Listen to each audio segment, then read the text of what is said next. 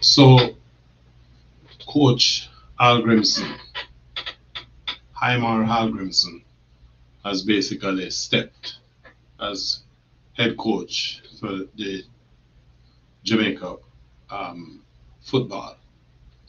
And of course, the Football Federation, the Jamaica Football Federation, basically issued a couple of press releases that kind of made you wonder, because um, of the relationship between the coach and the JFF, even if you're Stevie Wonder or Ray Charles, you could have said that the relationship was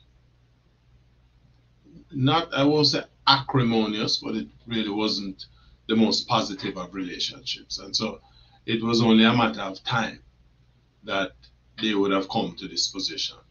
Now, after what has been a fairly disastrous, well, a very disastrous Copa America tour, Hallgrimisson basically threw in the towel, gave the JFF an indication that why, him want to take a break, and they apparently parted on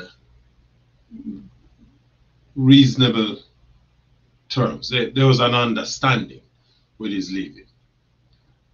However, the story don't really end this because when you dig deep, you realize that here's a coach who was recruited to the Jamaican setup after successfully carrying Iceland to the World Cup.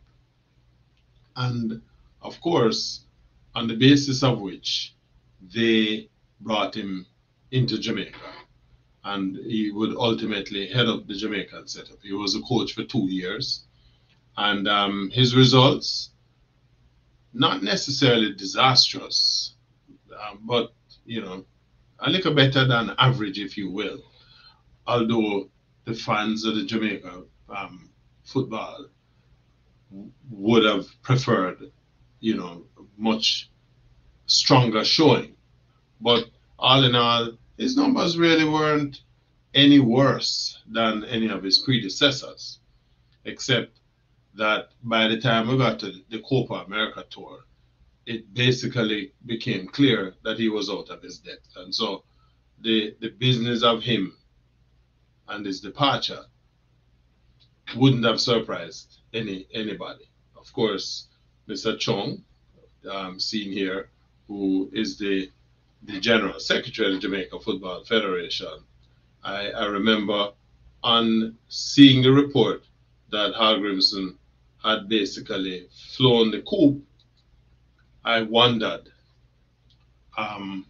as to the comment from the head of the federation, because it became clear when the announcement came out that Hallgrimisson had basically signed on to take over the Football Association of Ireland's national football team as head coach. And the impression was given by some of the comments coming out of Jamaica as if to say they would not have expected this, and Mr. Chong was quoted in the papers that it sort of gave the impression that maybe they were misled. But it was clear that Hallgrimsson was on his way. He basically gave up his house in Jamaica in January of this year, moved back to Iceland, and the Iceland team has been searching for a coach for a while. Their own search and their website was pretty clear in respect of that they were out shopping, and part of them shopping list, well, one of the persons on the shopping list became Hallgrimsson. So if Hallgrimsson is signing on with Ireland a week after he has stepped out of the Jamaican program, it's clear that he would have been having conversations with them beforehand.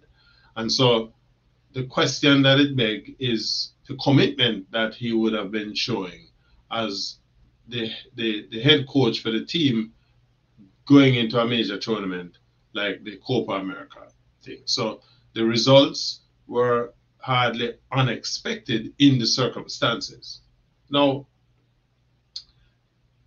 the suggestion that you know he was in discussion with the Irish even before him leave the Jamaica setup, and that it may not have been, it may have left a sour taste in the mouth of some people.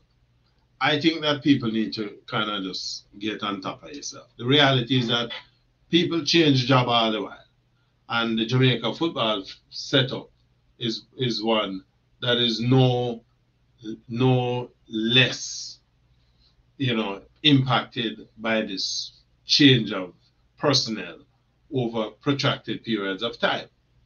The other side of it is that the JFF has had a huge question mark, you know, posted above its operations for years. It's not a Dennis Strong problem. It's not a Michael Ricketts problem. It's a problem that is one that is endemic to just the way how the football program is developed and operated in Jamaica. But our reality is that the football federation where we have is where we have. And no moral suasion is going to be applicable to getting them to change their own style, to change their mode of operation. What you are getting from them is just what it is. So the fans are left with a choice. You work with the JFF for who them is, since we know who them is, and then you post a lot of expectation on the coach. And I think that's where this guy came in. And in spite of the fact that the fans gave him a hard time, and but he did come to the job with a reasonable track record. I mean, he took Ireland to the World Cup, the last World Cup, and so he came with some commendable results behind him. The trouble is, he started to fall out of favor with the fans. And then I think when having qualified the Jamaica team for the Copa America, Jamaica apparently was on the receiving end of some 300,000 US dollars. That he felt that, and this is just Dog newspaper released some of the information, that he ought to have benefited from some of that money, right? And that was not forthcoming. And then there was the imbroglio between himself and the team when he was trying to bring the young boy, Bailey, back into the team, in spite of the fact that the boy, team members, this Jamaica, and there was disfavor and expressed by members of the Jamaica squad with respect to this. But he kept pushing this envelope, and so he too was losing his way with the members of the team as well. So, Hallgrimsson leaving,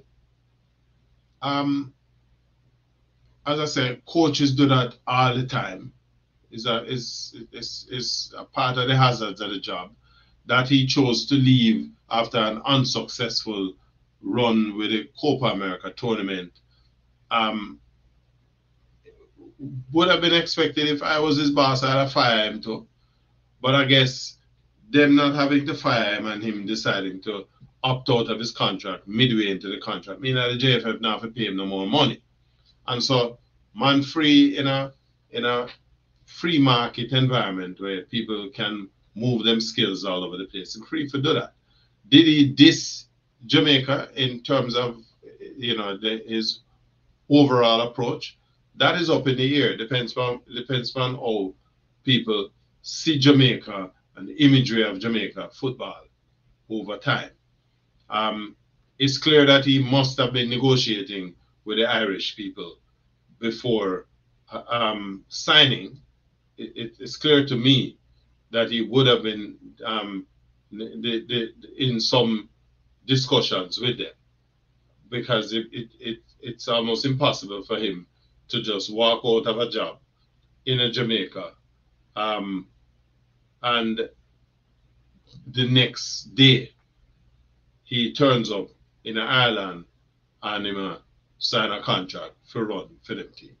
Again, he had the opportunity because him don't live in Jamaica. He gave up the house and he was only coming to Jamaica when the team have activity, which kind of makes you wonder what kind of contract that he would have. If his contract is with the team, one would think that he would have been living in Jamaica. He had moved back to Iceland as far back as January, according to newspaper reports. And so, the other thing is the JFF clearly is not can be the easiest set of people to work with. And I say that against the background of look at what happened between himself and Lon Donaldson. Lon Donaldson is easily the most successful football coach in the region, coming out of the region. He has taken the Jamaican women's team to the World Cup twice, right? Twice he has been associated with a Jamaica World Cup team, albeit a women's team, it doesn't matter, right? And in spite of all of that, look at how the JFF treated with it. So if I am Hallgrimisson and you have a coach like Donaldson who is as successful, no other coach has done what he has done in the region. And the JFF basically literally spit upon him and tell him, say bye-bye. The player tell him bye-bye, them literally run him out of the place. After that level of success, consider that, immediately after that, the Chicago Red Stars basically draw him in as the new head coach, and they basically talked about his track record as a winning coach, an advocate for his players, and on their website they published that. We believe that he has the experience and the leadership skills to elevate our talented group of players, right? So again, here's a successful coach. Look at how he was treated by the JFF. Look at how the JFF has, operated with its string of coaches since 1998 to date. It makes you wonder what is the vision of football that the JFF has, and how are they executing the steps towards realizing that vision and binding that vision to the desires of the Jamaican public.